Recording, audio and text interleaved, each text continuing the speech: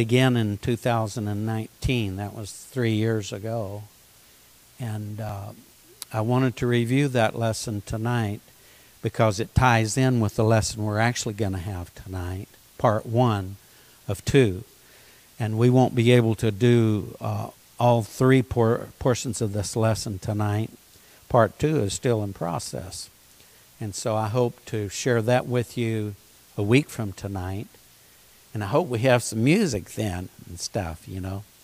But a lot of God's people in years gone by, even in Bible days, they met in homes, and they may not have had a whole lot of music. And sometimes we depend on music to set the stage for the Word of God, and there's nothing wrong with that. And the Bible tells us that we need to make melody in our heart. And you may not have an instrument to do that, but we have a heart, and we can love God from the depths of our heart. An old song says, I want to be a Christian in my heart, down in my heart.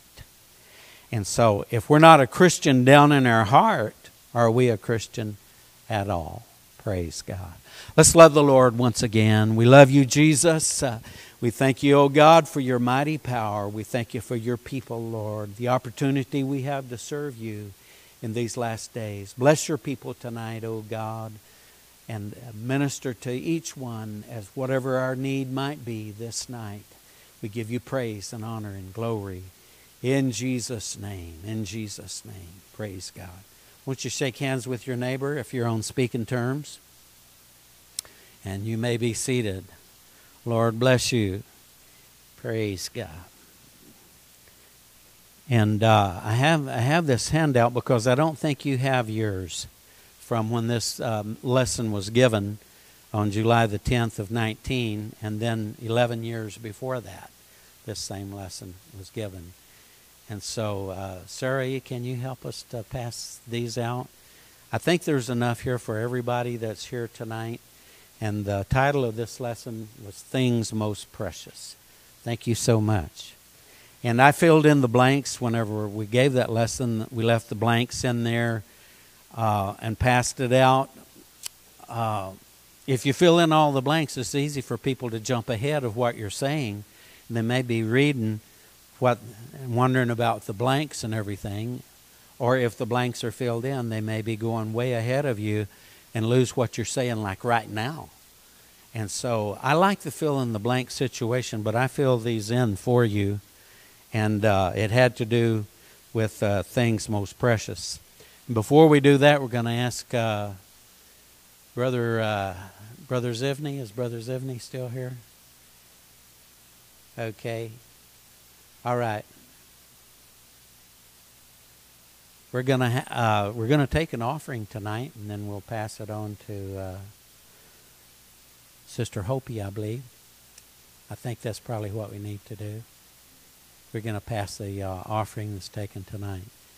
Praise the Lord. Brother Phillips, do you feel like helping us with the offering tonight? There's the offering bag is back there, I think, and the slip. I just gave Brother Zivney a lesson on how to take the offering, and so I don't see him. And so he'll show up sooner or later. If you'd like, well, why don't you bring your offering to the front? That's the way they usually do it. And give us unto the Lord. Praise God. Thank you, Jesus.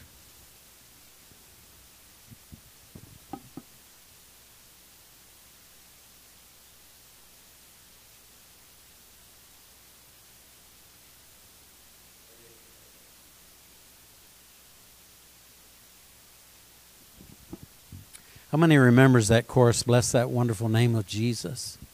Remember that? Praise God. All right, why don't we sing that if we can. And His name is above every name. The Bible says at the name of Jesus every knee shall bow, every tongue confess of things in heaven, things in earth, things under the earth, that He is the Lord to the glory of God the Father. And so God the Father is a scriptural term. God the Son, God the Holy Ghost are not really scriptural terms. And so, thank God. Now, Brother Phillips, if you would go with Brother Zivney there's always supposed to be 2 guys to help with the offering. So that's our church policy. And that way you don't leave the building with your pockets full, right? You don't want to do that. Praise God. Why don't we stand together again, if you don't mind? And it's hard to hold the mic and clap your hands and stuff, but if you'll clap, well, we'll make it somehow.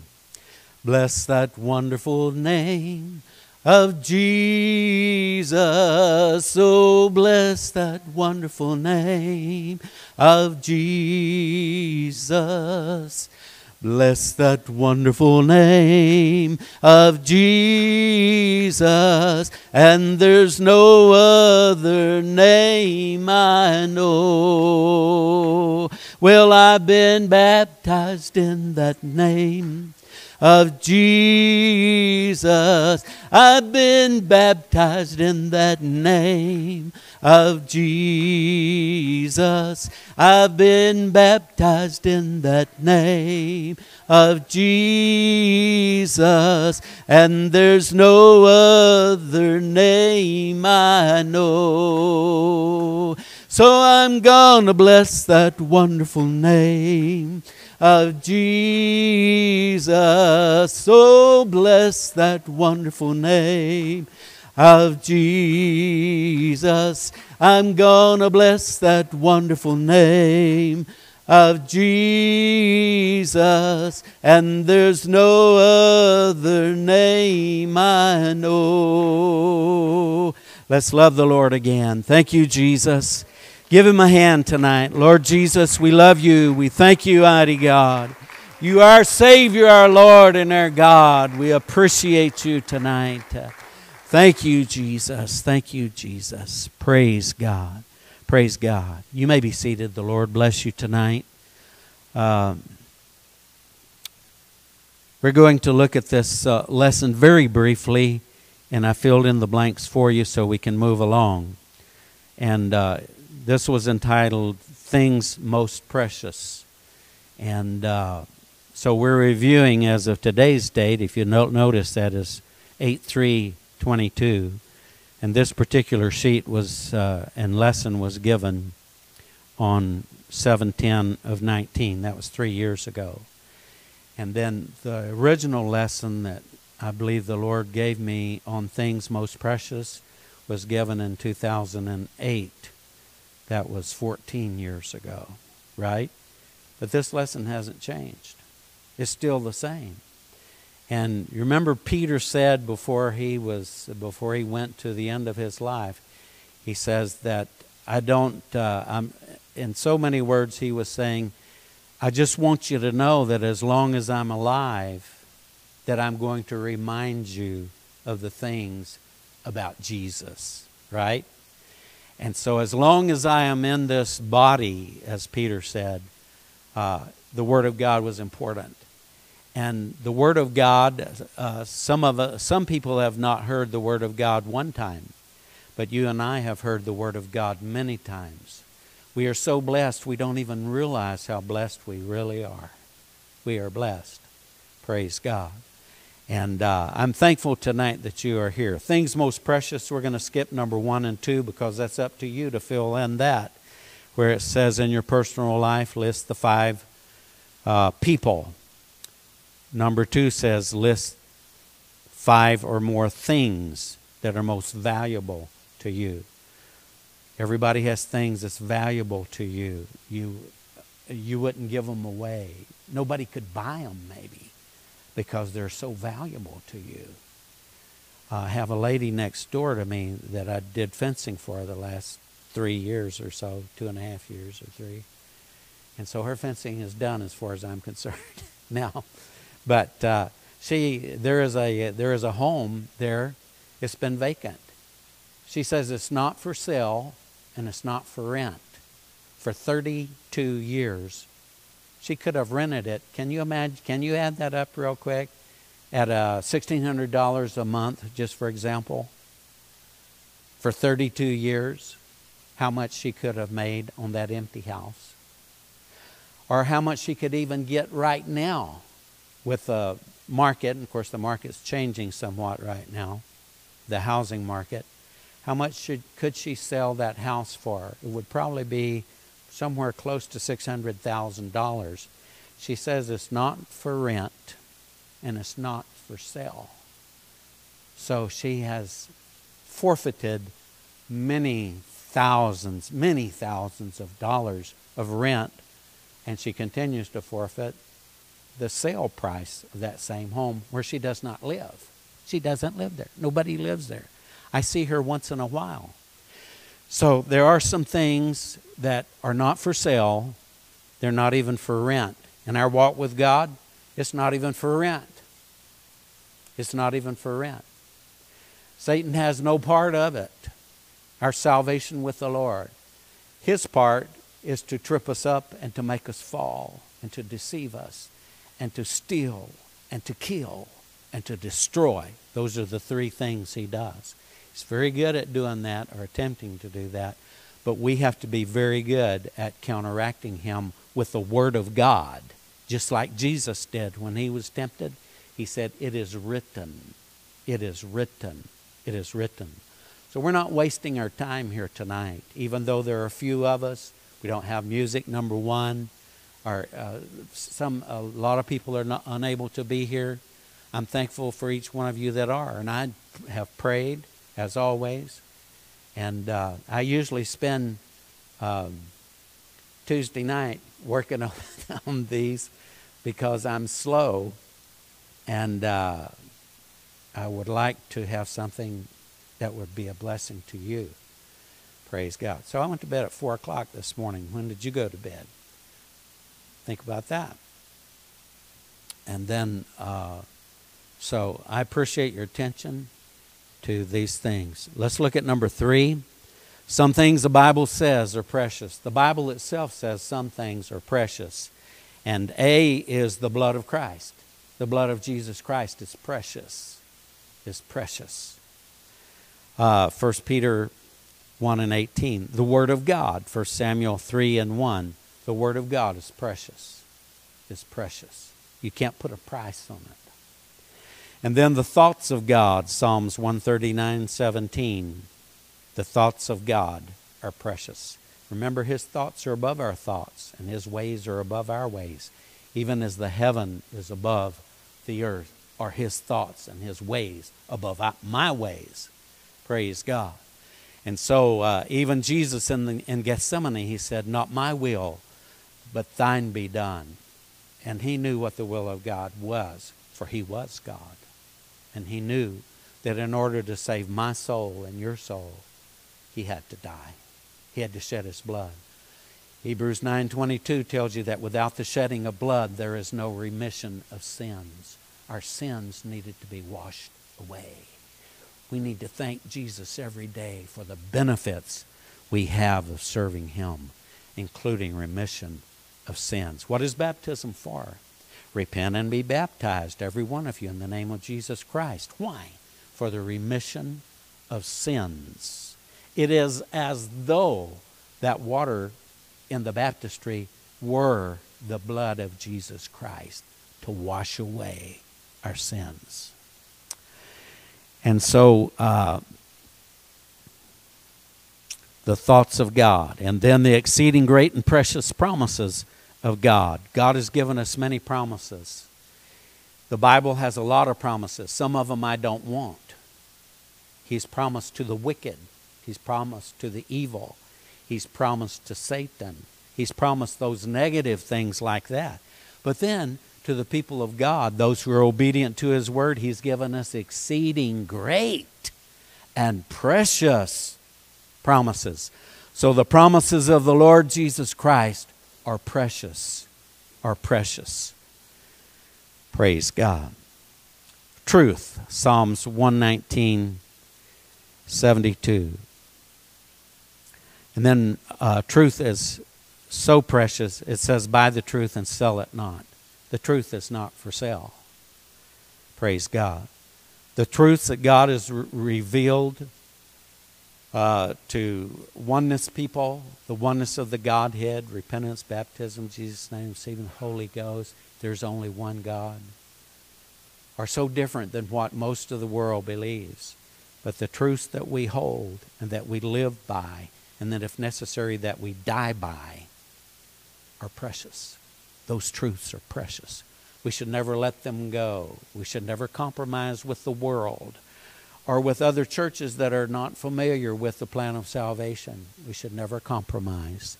There is no compromise, praise God, because we need to stand for truth. Stand for truth. Buy the truth and sell it not.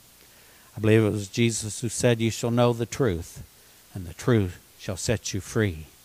It will not set you free to do as you please. It will set you free to do the will of Almighty God. Some people said, "I'm free." Some people think that United Pentecostal people are bound and that they are in, the word is bondage. You're in bondage. There's nobody binding me today. I serve Jesus because I want to serve Jesus. I serve Jesus because and love him because he first loved me and gave his life a ransom for many. And so I have no reason not to love the Lord Jesus Christ. Praise God. I have many reasons to serve him with all my soul, mind, and strength because he's my Lord and he's my God. And I love him and he loves me. He loves me. Aren't you glad God loves you? For God so loved the world that he gave his only begotten Son, that whosoever believeth in him should not perish. Why did he come? He came to seek and to save that which was lost. Who's that? That's you and me. Without Jesus, we are lost. That's this world. That's your neighbors that don't know God. That's everybody in the city of Napa and in this entire state, in this entire world who doesn't have Jesus Christ abiding in their heart and in their life. And so all of these things are precious. The trial of the saints' faith. Peter wrote to a group of people, the saints of God in his day, and they were being persecuted. There were people being put to death for this gospel. It was a bloody time. And so we have our confidence in God, and the trial of your faith, Peter said, is more precious than gold or silver that perisheth. You may say, well, I've had some trying times as a Christian. I didn't know where to go except to God. I went to God, and he saw my need, and he helped me, and he blessed me, and he showed me the way, and he opened a way where there was no way, just like he did at the Red Sea for the children of Israel. Praise God. So he said, stand still and see the salvation of God. Sometimes we get beside ourselves whenever we face difficulties and trials and temptations and tribulations. And we face things that break your heart. But just stand still. God sees it all. And he is the answer. He is the answer. And he will help us in so many ways. These are things most precious. These are most precious things in your life. Praise God. Now we have some other handouts. Sarah, can you help us again? We have some, I think there's several here left over. Those of you who did not get a handout, please take one of these. All right. And this is what we're just touching on tonight.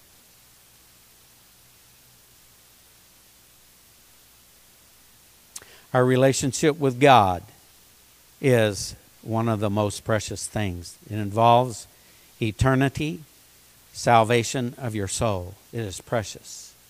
You can't put a value on it. Whatever you have to do to serve God and make heaven your home will be worth it all.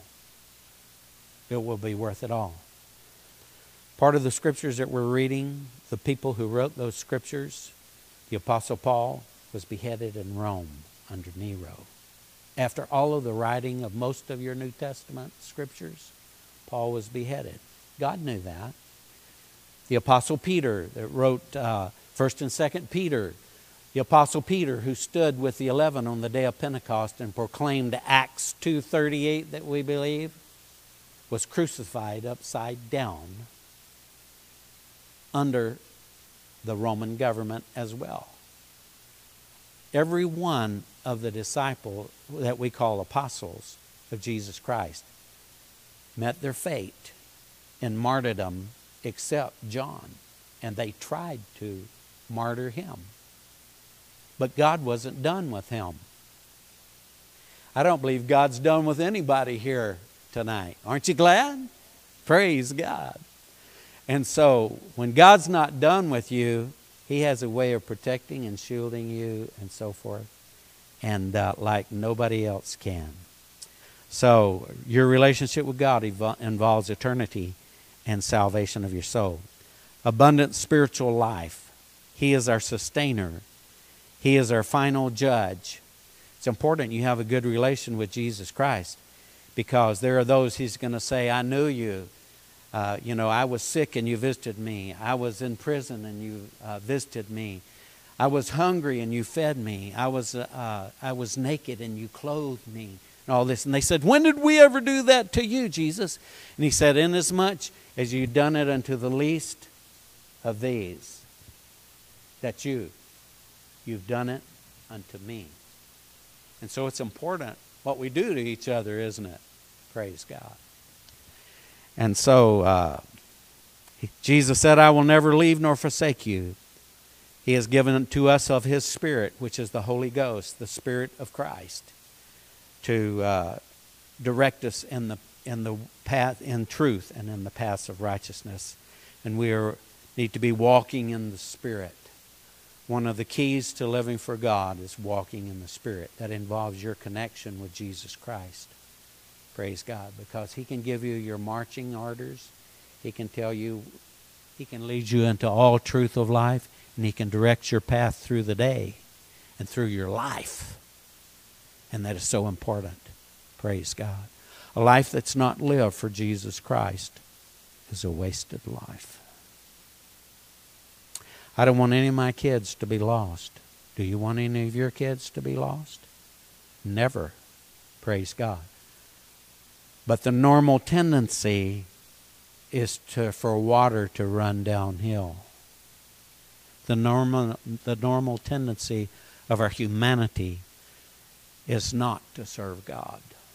It's to serve ourselves and to serve the world, to serve our flesh. Praise God. I just thought of a scripture where Paul in Galatians is writing to the believers in Galatians.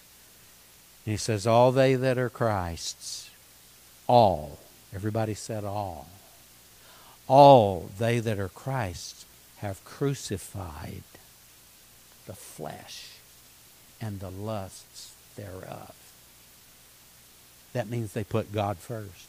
That they didn't just do what they wanted to do, What you want to do may be what God wants you to do. Well, do it by all means. But so many times what our flesh wants to do is not what God wants that flesh to do. And so He has a remedy for that. And it's a death. It is a crucifixion where we crucify our flesh. Praise God. Paul said, I am crucified with Christ. I am crucified with Christ. Nevertheless, I live, yet not I. I'm not living, but Christ is living in me. And the life that I now live, I live by the faith of the Son of God, who loved me and gave Himself for me. But it involves a crucifixion. What did Jesus say? He said, if any man will follow me, let him take up his cross daily. What's a cross for? It's for crucifixion, right? And that may seem negative to you, but we will have great success if we follow in the footsteps of Jesus. Hear His voice and do His will. Keep His commandments. Serve Him as our Lord and our God and our Savior. Praise God. I believe we're going to make it if we can do that. Hear, O Israel, the Lord thy God is one Lord. And thou shalt worship the Lord thy God with all thy soul, all your mind, all your strength. Jesus was asked by the young man, He says, What is the greatest commandment of all? And Jesus said those very words. The greatest commandment is to put God first. Hear, O Israel, love Him with all your soul, all your mind, all your strength. That requires a crucifixion. We don't like that, but it requires a crucifixion. Not my will, but thine be done. Prayed Jesus in Gethsemane. Okay, so we walk in the Spirit. And then number 6 says others, our natural family. Some of these things are going to overlap with our lesson tonight. These are things most precious. Praise the Lord. Brother Morales, what would you give for any of your children tonight? Somebody said I'd have to have at least $1 for Brother Willis. Have to have at least $1. I think he's worth $1. Well, I don't know what kind of a compliment that was, but I hope I'm worth more than $1. Praise God. You may have to ask my wife. She might send me for free. I don't know. But what would you take for any of your kids? He's shaking his head. They're not for sale, are they? They're not for sale. My wife has 6 sisters and a baby brother. And so some of the kids, when they were all pretty little and stuff, they said, you know, we have to share all this stuff, you know. There's nobody here like that tonight, maybe. And so we have to share all this stuff. All I get is hand-me-downs. So-and-so wore that last year. You know, all I get is hand-me-downs. I don't like it. I can't stand it. Makes me angry, whatever. Okay, well then, which one of the kids would you like to send back? Do you want to send Marlene back? You want to send Mildred back? You want to send Shannon back? You want to send Rita back? And we could go on. There's 8 kids altogether. Which one do you want to send back? And then they decided, we want to keep them all. We're going to keep all our sisters and our spoiled little brother. We're going to keep him too. Praise God. And so your natural family, your children, your spouse, and parents. How about your spouse? If you're married here tonight, what is the value of your spouse? Think of that. What would Brother Zivney do without Sister Zivney? You know? Without Sister Zivney, Travis wouldn't have any brothers and stuff, you know, as far as I can tell. Praise God. And so your spouse is valuable. Your spouse is valuable. And so these are precious, precious things. I thank God for every family in this church. And if you're a single person in this church, God bless you. You are important too. Praise God. And then your spiritual family. Well, I missed your parents. Your parents are precious. You wouldn't be here without your parents. Sorry, it's just the way it is. Without your parents, you wouldn't be here. And so we need to honor our parents. Praise God. First commandment with promise is honor thy father and thy mother. First commandment, God gives a promise with that one. And that is that we honor them. Okay, and then moving on here, our spiritual family. What is the value of this church to you? Sometimes people lose their vision. They lose their way. They forget the value of people like Brother and Sister Sessions who are not here. I can brag on them since they're not here. But also, everyone here is valuable. You are a somebody with God and with your church family. Praise God. It's not the same. It's not the same if somebody's not here. We're missing people tonight. We wish they were here. Praise God. To hear this lesson that I spent so much time on. Okay? And so and all of these things is what Brother Bledsoe has been preaching for several weeks about your oikos. Ring a bell? Your oikos. It is your relations, your family, your friends, your church family. I'll just share a little insight with you. Whenever my wife and I sit down to eat, it doesn't matter which meal it is. But you know what we do whenever we pray over our food and give God thanks for His blessings?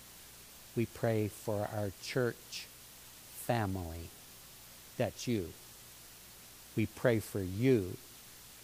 We also pray for some neighbors we've been dealing with for 4 or 5 years. We want to see them saved. We want in that particular case, those 2 little girls that would just win your heart. They are amazing. We want to see them saved. We want to see them full of the Holy Ghost. Praise God. And so we pray for our church family. We pray for our immediate family. Pray for Patricia's mother, my brother, my sister, all of our immediate family, my 2 boys, Dustin and Rustin, and their wives, Crystal and Yuritsa, and our 3 grandsons, 1 set of twins, Logan and Zachary and Josh. Little Josh is about twice the size he ought to be for a 3-year-old, 4-year-old, 3 or 4. And so we pray for all them. So our relatives, our family, our church family, we pray for you. Usually about 2 or 3 times a day. And you need to pray for each other, right? You need to pray. Because brother so-and-so may be going through a trial that's bigger than he is, but it ain't bigger than Jesus is. You understand what I'm saying? Praise God. Sister Brenda may be going through a trial that's bigger than she is. She may or may not know what to do in that particular trial. But Jesus knows. Jesus knows. And He's the way maker. Praise God. Praise the Lord. And then number 7, last of all, your health. Your health. And I just put here, be good to the man you're going to be. Be good to... I've got about 3.5 or 4 pounds right here from lack of activity because I've been doing too much shopping and too much other stuff than activities, right? So I don't want to weigh 350 pounds, okay? Because it's going to limit me. And so I have to take care of my health. If I don't take the medications that my doctors prescribe for me, I possibly could have been dead years ago. I don't know. And so you have to take your medications and stuff. Some of them you take with a grain of salt because you don't know if they even know what they're talking about or not. But if you do what you're told, in the name of Jesus, and everything's going to be okay, we trust. And then whenever He gets ready for you to leave, you're gone, right? You're gone. Praise God. But don't leave without permission, okay? We all want to know. If you're thinking about leaving, we don't want you leaving, okay? There's too much work to do. Many hands make light work, right? Isn't that right, sis? Many hands make light work. But you do it all by yourself, and you'll find out that it could be a tough nut to crack because you have to do it all by yourself. Yeah, anybody ever had to do stuff by yourself? Yeah, I see that hand. Okay. So it's a lot more fun as a rule. It's a lot more challenging sometimes if you have other people help you do it, right? And it gets done quicker, easier, less expensive maybe, and so forth. All right, so your health. Guard your health because you belong to Jesus. I'm not sure if the Lord will be pleased with me if I had to come up here and I weighed 350 pounds. I'm not sure. I'm not sure He'd be pleased with me doing that. For one, it'd be hard to make a lap around the building, right? It'd be hard for me to help Brother Bledsoe and different ones that has the work days and, well, man, I can't do anything. I'll pray for you, but can't do nothing. Praise God. And so thank God for our health. Take care of it. Be good to the man you're going to be. Praise God. All right. That finishes the review of that lesson. Now, I want to talk to you, and I do have a handout here for you, and it's about 8:15 right now. So if you can bear with me, this is part 1 of 2. And usually when I get into a subject, I find out it's bigger than I am. I didn't realize that subject was that big. And so I usually will say, and a whole lot more that I didn't say, right? And so I want us to look at things that matter. We just looked at things most precious, things that are most precious. And now we want to, and those things are things that matter also. And so your handout I'm going to give you, I'd appreciate it if you keep it. It's hole punched and stapled, always is. And I'm going to give you a note here. A sister Bible study was taught by myself, Things Most Precious, originally on 4/16 of 08 in the annex, while the auditorium sprinkler systems were being installed. A slightly revised version was taught again on 7/10 of 19. And that was 11 years later. Because things most precious that we're talking about tonight are things that matter. There will be some overlap between these two important topics. Now, I'm going to give you an introduction, okay? There are many actions, choices, scenarios, preferences, or things in our current world that are of little importance, or they may be insignificant at all. In other words, they don't matter. It doesn't matter.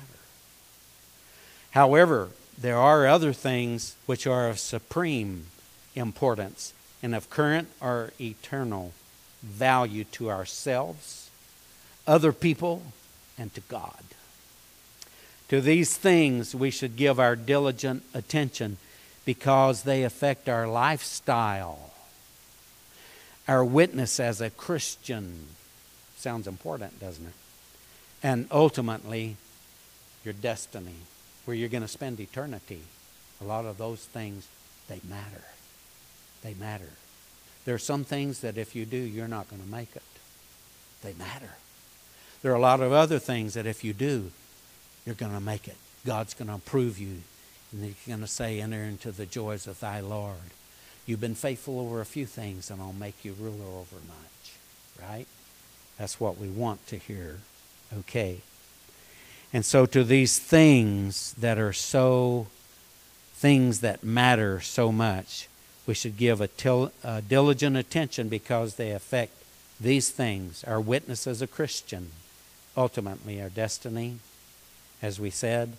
And this study will include an incomplete list. This isn't everything.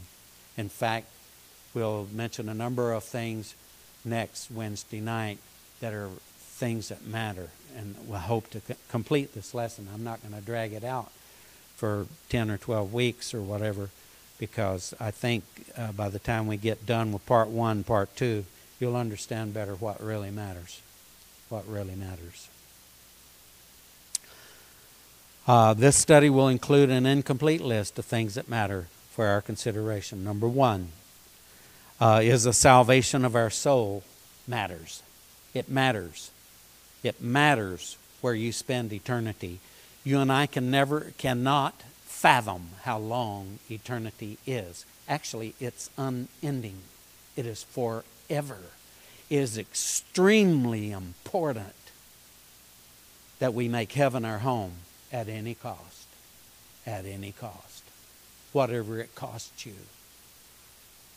Go to heaven. Right? And so Matthew 16:26, for what is a man profited if he shall gain the whole world? A lot of people sell out. They lose out with God because they may be sold out for some little drug or some little cancer stick or some little pleasure that lasts for 20 seconds or whatever the case might be. They sold out. How about eternity? How long is eternity? It's forever. It matters. Your salvation matters. It matters so much to Jesus that he came and gave the blood of his body, precious blood, for our salvation. He gave us a plan of salvation. He gave us a fivefold ministry. He gave us apostles, prophets, evangelists, pastors, and teachers to teach us the ways of God and what we ought to know and how we ought to be and what we ought to do in our life. He's given us all these things because salvation matters. Salvation matters. When you see a soul walking down the street, do you just see a person in shorts or ragged blue jeans, just another human being, what have you? Or do you see a soul that's on their way to a devil's hell? What do you see? We need to be aware of that because Jesus said, you're the light of the world. This world sits in darkness and it's getting worse. Anybody here believe it's getting worse? Anybody here think it's getting progressively better all the time? I don't think so. The scripture says that it's going to get worse. Okay? We'd like for it not to be that way.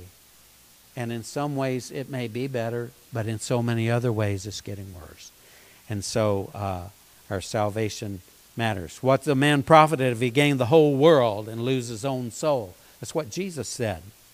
Or what shall a man give in exchange for his soul? What's your soul worth? Are you willing to sell it out for real cheap? A lot of people are doing that today. It is not profitable. It's not profitable. Praise God. Number 2, our humility before God matters. Matthew 18:4, 23:12. I hope you'll take the time to look these up because I didn't just type them all out. 1 Peter 5 and 6. And some of these scriptures tell us that we need to humble ourselves under the mighty hand of God. What happens whenever you do that? He exalts you. Do you want the Lord to promote you, to exalt you, to use you in a greater way than ever before? Don't you want to be a soul winner for God? Anybody here want to be a soul winner? Let's see a hand. Anybody here? Okay, there's several hands. We need to be a soul winner. We need to bless God and be a value, a positive member of his body. God, I was saying this just the other day. God expects a return on his investment. He's invested a lot in me, and he's invested a lot in you. God would like to have a return on his investment. I'm not trying to put you under condemnation or anybody or even myself. But God has done so much for me, I cannot tell it all. Praise God. And what he has given me, he wants to give everybody else. And so, God help us to be soul winners, to be soul conscious. All right, so our humility before God matters. In Micah 6 and 8 in the Old Testament, he has shown thee, O man, what is good, and what doth the Lord require of thee, but to do justly. Everybody said, do justly. And to love mercy. Everybody said, love mercy. And what else? The third thing of the 3 is, and to walk humbly with thy God. You keep God in his place. You serve him. You love him. You prefer him. I'm sorry, I can't live that way because it would not please my Jesus. Praise God. To walk humbly with thy God. The greatest gifts of God, I've mentioned this numerous times in the last 30-something years. The greatest gifts of God are found on shelves, one beneath another. As you humble yourself before God, you want the greatest gifts? Humble yourself before God, and you'll find the greatest gifts on the bottom shelf. It's whenever you submit yourself to God. Praise God. Number 3. Now we only have 3, 4, 5, 6, 7. We only have 7 things here. This is number 3, and we'll probably be done. I won't promise, but we'll probably be done in about 10 or 15 minutes. Praise God. Don't leave without one of these handouts if you're able to do that. All right, so number 3 is listening to our conscience matters. Have you ever been in a situation where you were tempted to do something, whatever it was? It may have been a sin. It may have been a revenge. It might have been maybe a thought. It could have been songs you were listening to that are ungodly, worldly songs. They don't do Jesus any good. They don't do you any good. Maybe it was literature. Maybe it was just picture books. All picture books are not evil, but some are. And then you thought, you know what? I should not be saying this or doing this, or I should not be here. I don't belong here. If Jesus was here, if Jesus heard what I was listening to and saw what I'm looking at, I think Jesus would be dissatisfied. Right? You might be embarrassed if Jesus walked up in the flesh and tapped you on the shoulder and says, "Hey, my son, what are you doing here? Why are you doing this?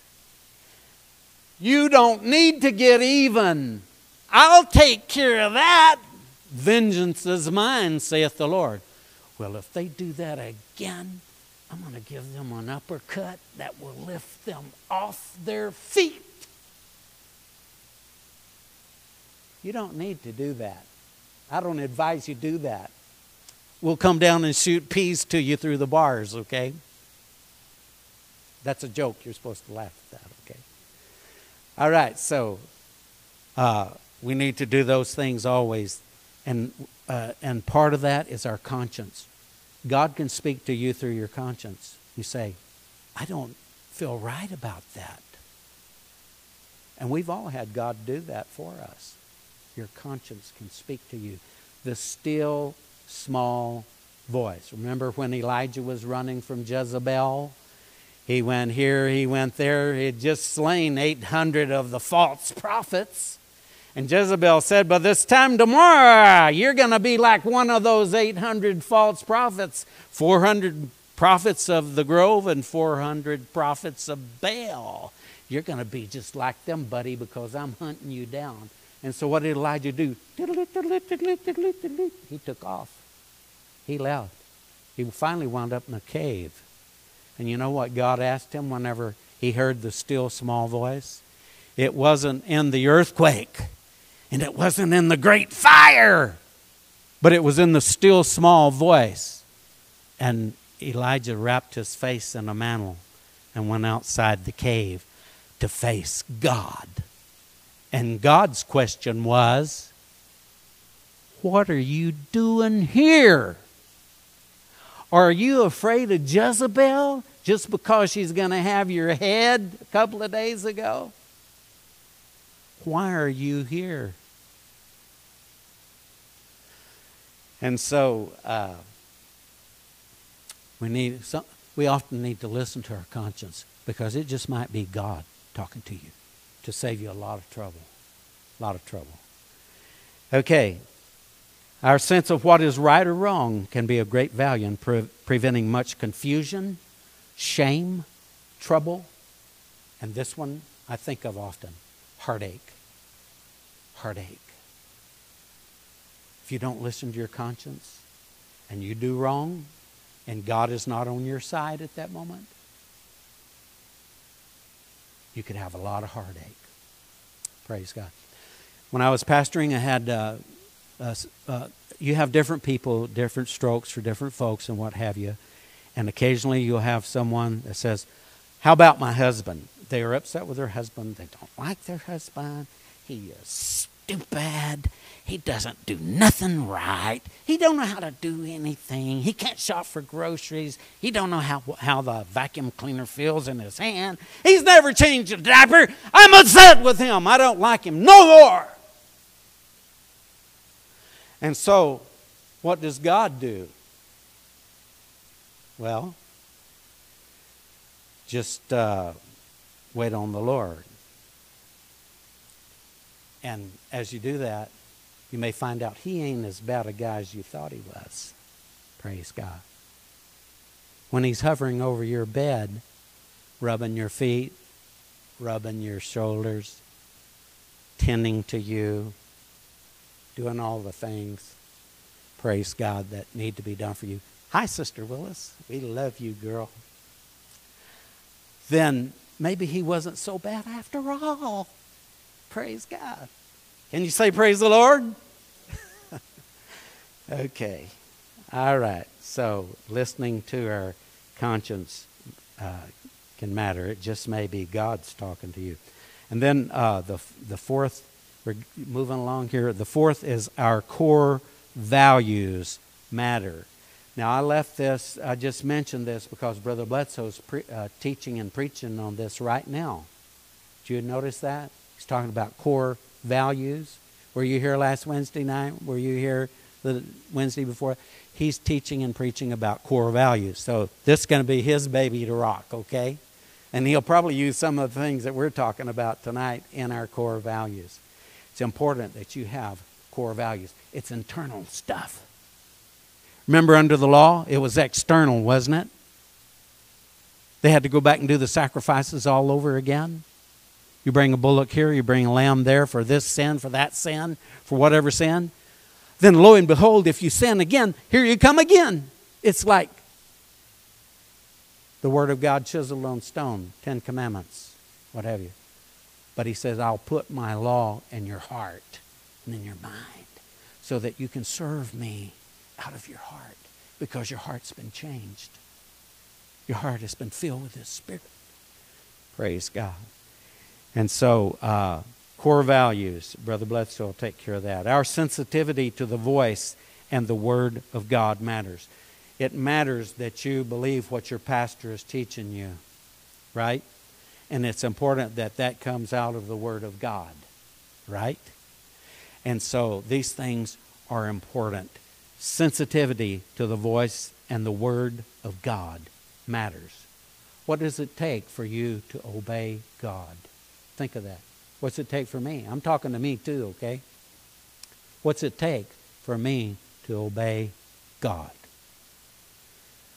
And so John 10, 3 through 9 and verse 27. My sheep hear my voice, and I know them, and they follow me.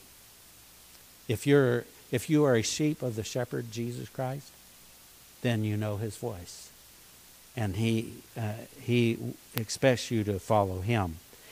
Then, can anybody tell me the book and the chapter in the whole Bible that almost every verse in that chapter, which is 100 and some odd verses long, talks about the Word of God, the commandments of the Lord, His precepts, and on and on and on has a word that talks about it's the Word of God. Anybody know? Okay, Travis is on to it. Hound dog. Psalms 119.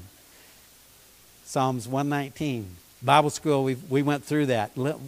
And there's only about 4 verses in the whole chapter of 100 and some odd verses that doesn't mention about the Word of God, His precepts, His commandments, His statutes, all of these things, interchangeable words. And so our sensitivity to the Word of God matters. Thy word have I hid in my heart, that I might not sin against thee. Remember that? Psalms 119. There it is. Okay, so and then next to last, and we'll stop after these last two. Our career. This is something that high schoolers, especially our high school graduates, whatever, they worry about a lot. What am I going to do? The one little boy made it simple. He says, when I grow up, he says, I want to be a fire truck. When I grow up, I want to be a fire truck. Well, I think he probably meant a fireman, right? What do you want to be when you grow up? I want to be an adult when I grow up, right? Okay, so your career, your work ethic. Your work ethic is a testimony for Jesus Christ. Do you know that? Your work ethic. Are you always late? Do you always want to use your sick leave?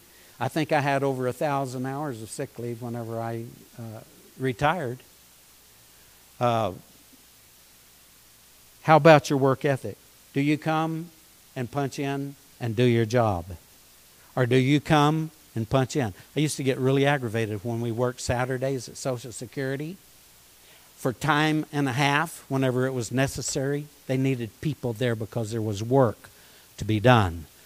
It used to bug me because I used to be and I'll talk more about this next week, but I used to be a supervisor. And so part of my job was making sure you did your job, right? Part of my job was making sure you did your job, because there's a chain of command, right? If you don't do your job, they may get your job. Who knows? And so your work ethic is important. Brother Price, what did Brother Price say? Anybody here remember Brother Price said? He says, if you can't be on time, what? Be early. If you can't be on time, be early. That's what Brother Price said, in case you didn't remember that. Okay, so your work ethic. You spend half your time at the water cooler, discussing this and that and the other. I used to get so upset because I had been a supervisor, and I knew that these people are getting time and a half. Some of them are probably getting, 20 and a half is 10. Some of them were getting 30, maybe 30 or 40 bucks. Some of those that were maybe in a higher level were probably getting 40 or 50 bucks an hour. What were they doing? They were talking to their neighbor. They were wasting time. Oh, you hear, now what, you see that TV show last night? Blah, blah, blah, blah, blah, blah. They were sitting there wasting time. Time is, what is time? Money. Time is money to an employer, especially. And time is money to you if you get paid, especially by the hour. Okay, so your work ethic. Are you dependable? Are you reliable? And your job performance. Do you do your job? Do you try to do everybody else's job? Or do you do your job? Do you do your job well? Have you had training so that you have no excuse for doing a lousy job? You do your job well. It's done efficiently. It's done according to the book, right? My son Rustin left one hospital and moved to another hospital because the new hospital under new management wanted him to do things that would affect his license as a nurse. He says, I'm sorry, it's my license, not yours. I can't do that because that is against the rules for my license, right? How's your work ethic? Do you cut corners here? Take a little longer break than usual, whatever. There may be some circumstance where you had to do that. I don't know. Tell your boss about it, right? And so your work ethic. Also, your attitude. Your attitude. Now, whenever, I'll go ahead and talk a little bit about this time, but your attitude makes a lot of difference. I had a few part-timers in the electronics plant where I worked. We built precision wire wound resistors. We put resistors on the moon. We put resistors into nuclear submarines. We put resistors that was in the Trident program. And we put resistors in Mars. From our little company, we put precision wire wound resistors in all of those programs, and a whole lot more, because that was federal programs. Okay? And so in my department, I had like five mini departments in one in the processing of those resistors. And occasionally we had 2 more processes. That made 7 processes. We had approximately 35 employees. They were all women, except for one man who set up our equipment. Praise God. It's a wonder I'm not henpecked after 34 women employees, right? Praise God. Ladies have taught me things in my life. Praise God. And so forth. But you can take one person. I had some employees, they were super. Man, they could turn out 1,000 parts in the day in that particular piece of the production. They were fast. They were good. Praise God. Whenever I sat down and gave them an interview, all those employees, they had to have an annual interview, right? Anybody here ever had an annual interview? Review, I should say review. That's where your boss sits down with you and he talks about all your good stuff. Then he turns around and talks about all your bad stuff, right? And so there are people. It's quantity and quality. In the industrial world, it's quality and quantity. Do you do a lot of work? Yes. What's the quality of your work? It's trash. So how much did you accomplish? 0. So there has to be a balance, doesn't there? There has to be a balance between quantity and quality. But along with that is attitude. You take somebody who comes into the job site, they are angry every day. They're throwing stuff around. They're hurting everybody's feelings. Well, you sure look pretty today. Who fixed your hair? You know. Or did your hair get fixed or not? You know, that's just a little illustration. In other words, their attitude, the value of the progress of the department is hindered by that person's attitude.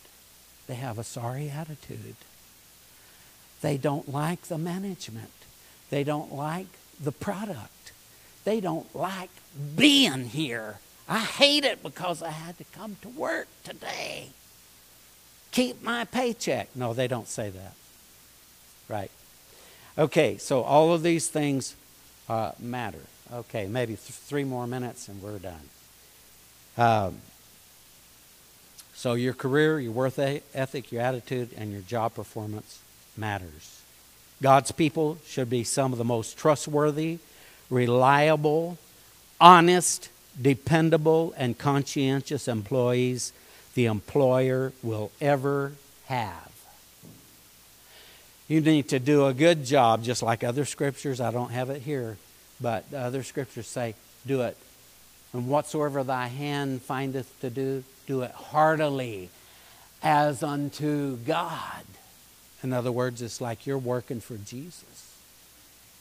It's like He's your master. He's your employer. So do your job as heartily as unto the Lord. Do you ever work that way? I have. Praise God. I have. Here's several scriptures. 1 Timothy 5:8 says that, but if any provide not for his own, and especially for those of his own house, he hath denied the faith and is worse than an infidel. An infidel is an unbeliever. He doesn't love God. And so it's important that we provide for our own house. Praise God. We make a living for our family. God will help us to do that. Seek ye first the kingdom of God and His righteousness, and all these things shall be added unto you. Put God first. You'll be glad you did. Praise God, and He will bless you. All right. The last one, seeking and doing the will of God in your life matters. Anybody here want to do the will of God? Anybody here want to do the will of God? If you don't do anything, do the will of God. Praise God. And so 1 John 2:17, but he that doeth the will of God abideth forever. That sounds like heaven to me. If you can do the will of God. Whenever I was an 18-year-old, I walked the aisles of the church where I grew up from age 12 in Grand Junction, Colorado. It's on my way to Fort Collins to Colorado State. And it was a lonely time.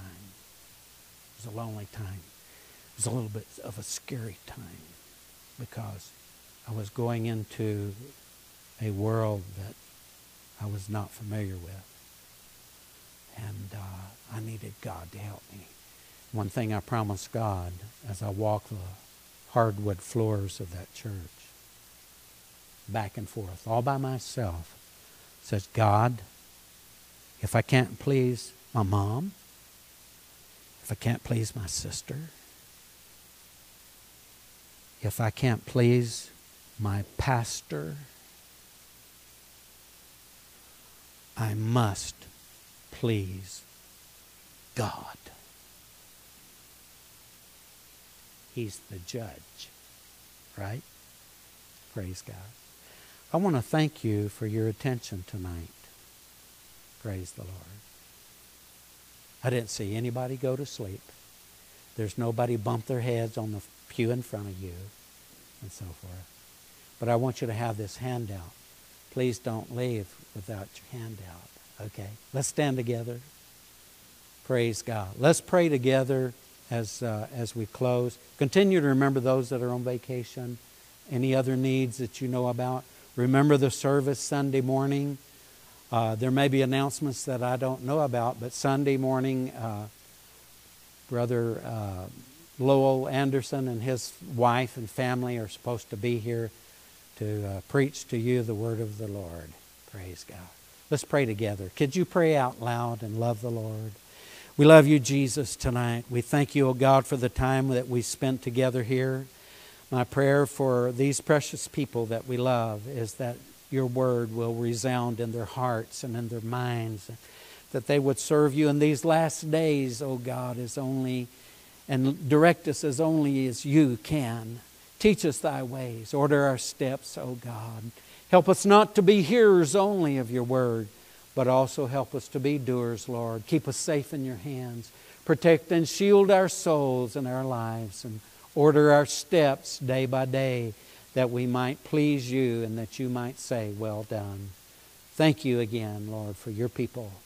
And everybody said, in Jesus' name. And everybody said, amen. Amen. Lord bless you. You are officially dismissed. Lord bless you. Be sure and get your hand out. Praise God. Brother Phillips, can you help us hand these out?